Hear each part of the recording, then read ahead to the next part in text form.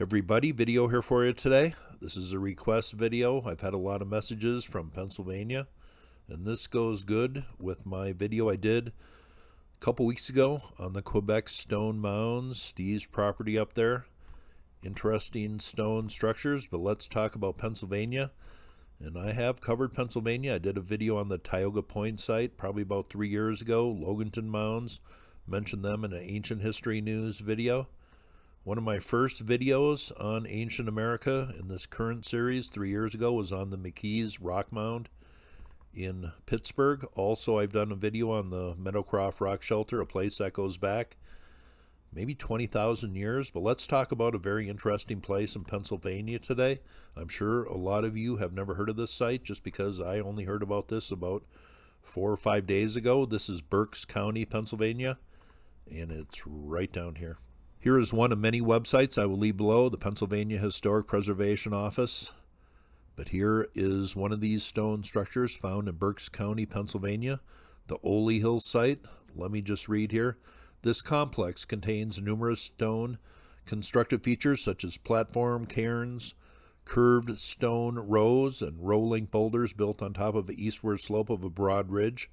Central to this complex is a large boulder that sits perched at the edge of the ridge, and here is that large boulder. Almost looks like the head of something here, eyes, mouth right there. Was that symbolic to an ancient culture here? Well, it could have been. But there was signs here that this has been rocked back and forth and actually moved, and I believe that is about 10 feet tall. It says, while traditional archaeological perspective would attribute these constructions to historic period field clearing practices, these features exhibit a level of careful, labor-intensive, and at times artistic effort that does not readily conform to the idea that they were agricultural in origin. But is that a result of a farmer clearing his field? Some of the early attempts to assess some of these ruins in America were absolutely absurd.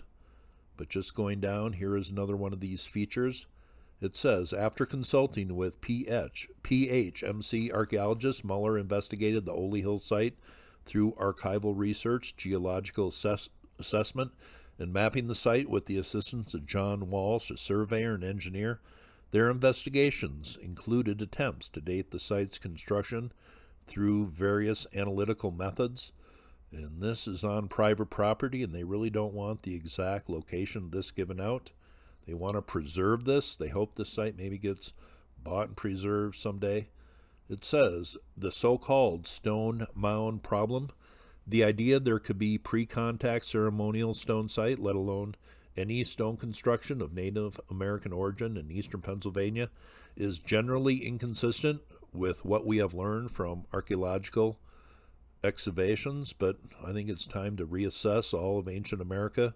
We have many cultures in here, many different time periods, and you just look at the mound builders, and when you say mound builders, are you talking about the mound builders of 500, 600, 700 years ago, or are you talking about the mound builders from 3,000, 4,000, 5,000 years ago?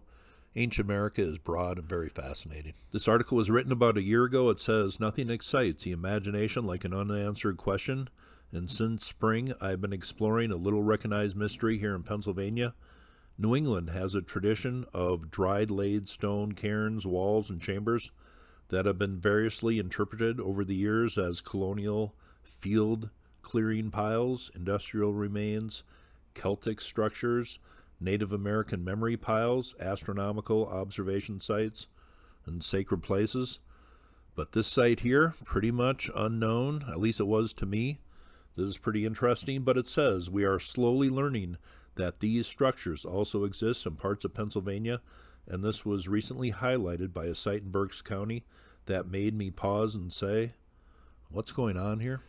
Here is a county map of the state of Pennsylvania, and these green highlighted counties, including Berks County, there has been verified stone ruins documented by archaeologists. The blue counties, these are undocumented reports of cairns in farmers' fields in these counties here. Here's a story that came out in 2016 and was updated recently in the last year. It says, Old stone cairns in northern Berks County and southern Lehigh County are a mystery, and these stone ruins are spread for quite a ways in this area. But let's just read a little bit of this article.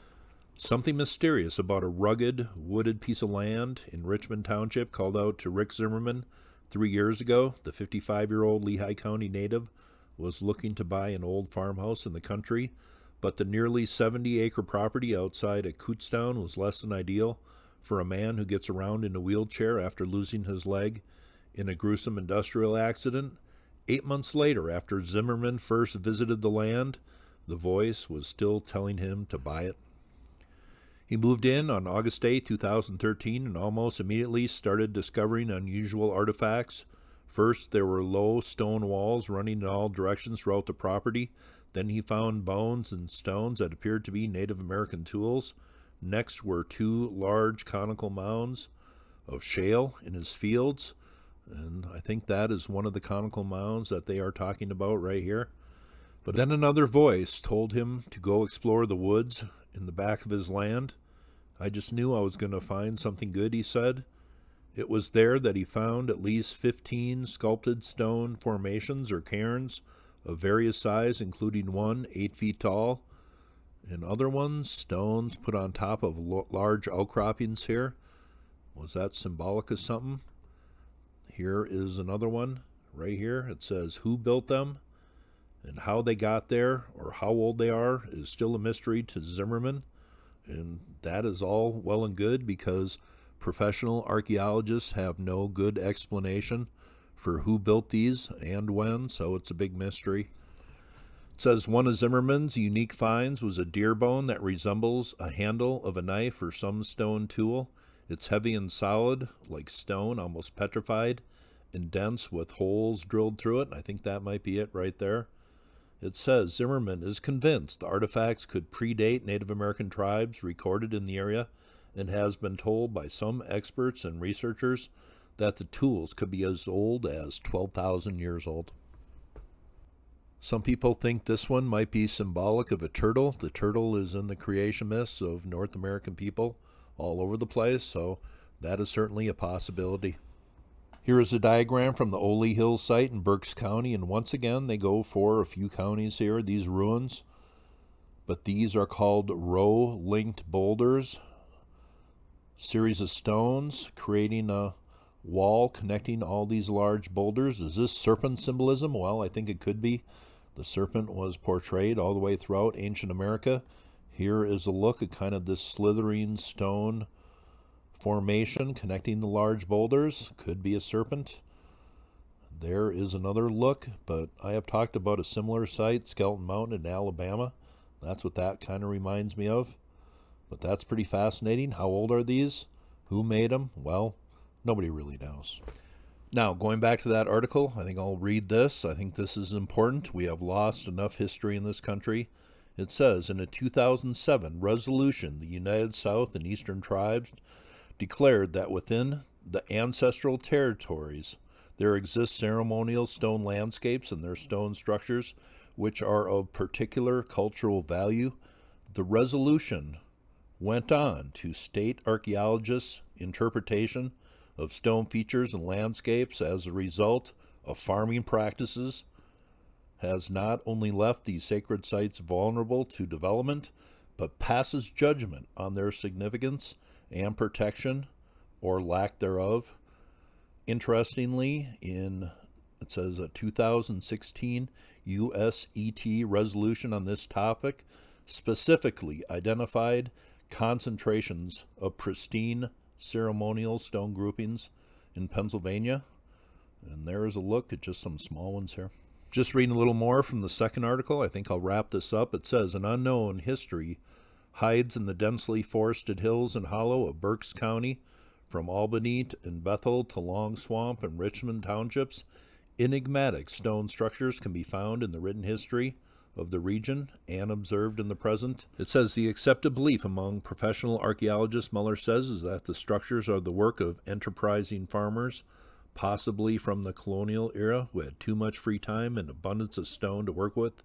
Muller sent images of the Oley Hills cairns to an archaeologist with the Pennsylvania Historical and Museum Commission, who told him they looked industrial and they were modern. So you can leave your opinions below as far as what you think these represent, but a lot of work was done. These appear to be symbolic, and maybe some of them are very ancient.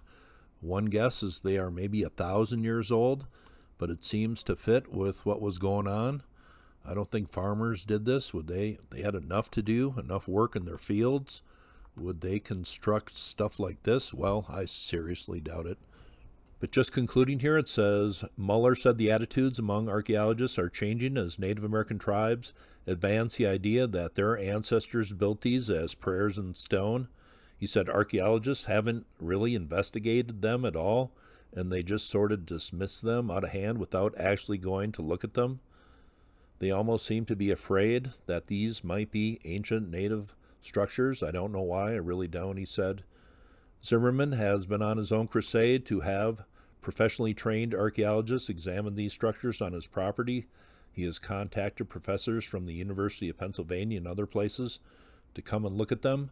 Zimmerman said his ultimate goal is to have the structures recognized as a legitimate historical relic, saving it for all time.